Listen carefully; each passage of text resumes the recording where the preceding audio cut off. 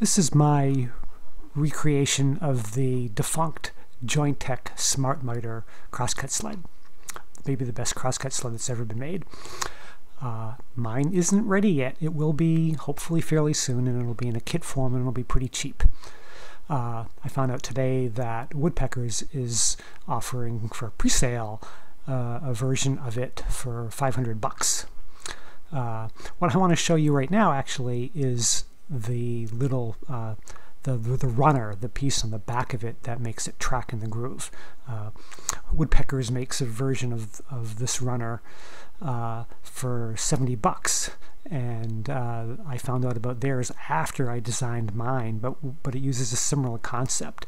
So looking at the back of it, you can see that it's a Baltic birch plywood runner with a strip of hardwood about an 1/8 inch thick glued to it, but it's glued removed from the Baltic birch by little 32nd of an inch spacers.